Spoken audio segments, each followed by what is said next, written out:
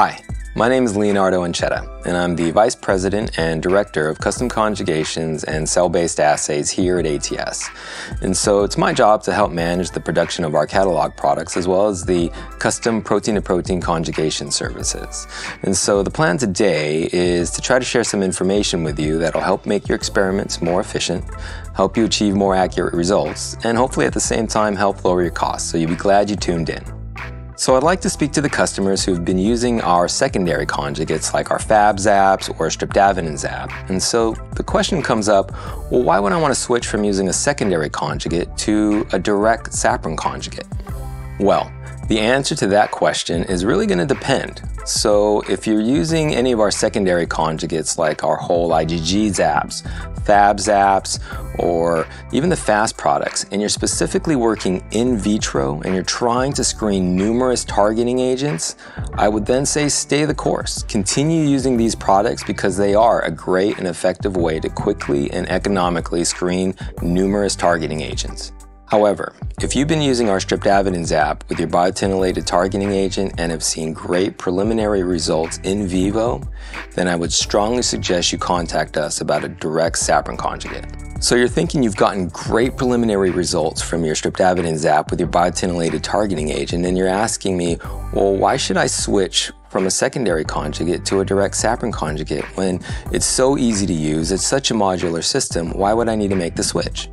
Well, it's a great question, and so the first point I want to bring up is homogeneity. And with our directly labeled saccharin conjugates, with only the linker existing between the targeting agent and saccharin, you end up with a product that is much more homogeneous than one that's made with a secondary antibody or even with biotin and streptavidin.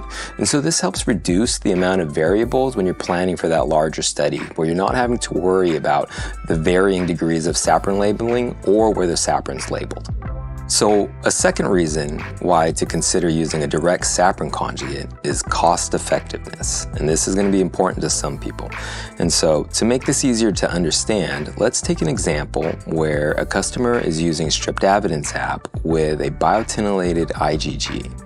Okay, and so this antibody is approximately 163 kilodaltons in size, which needs to be reacted equimolar with Streptavidin Zap, which is about 136 kilodaltons. So if this customer were to start with 1 milligram of a biotinylated antibody, they would need approximately 0.83 milligrams of Streptavidin Zap.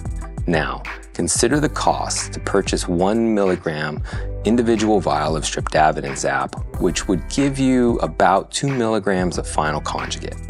Now, as a comparison, a typical saccharin conjugation where a customer will send us 8 to 10 milligrams of unlabeled antibody, which we directly link to saccharin, that usually results in a drug-to-antibody ratio of about 2 saccharin molecules per antibody with about 2 to 5 milligrams of final conjugate. So on the same scale, it would cost less to perform a direct saccharin conjugate than for the customer to biotinylate that 1 milligram of antibody. And you get approximately double the amount of final conjugate with a direct saccharin conjugate. So you could see the cost effectiveness. So in conclusion, I just want to reiterate a few things about our custom conjugates and the services that go along with them. So similar to our custom biotinylation services, the fundamental goal here is that 1, the linker doesn't interfere with the target binding affinity of the targeting agent. Number 2, that the linker is stable. And number 3, the conjugate releases the payload into the target cell. So all 3 of those things are really important. They need to happen, which is why we will discuss them with you when you contact us about your next saccharin conjugate. Okay, so that's all I have for you today. You'll want to keep yourselves plugged in for future content, so hit that subscribe button and make sure you follow us because we plan to have a lot more helpful content to share. So again, thank you for your time and I'll see you in the next video.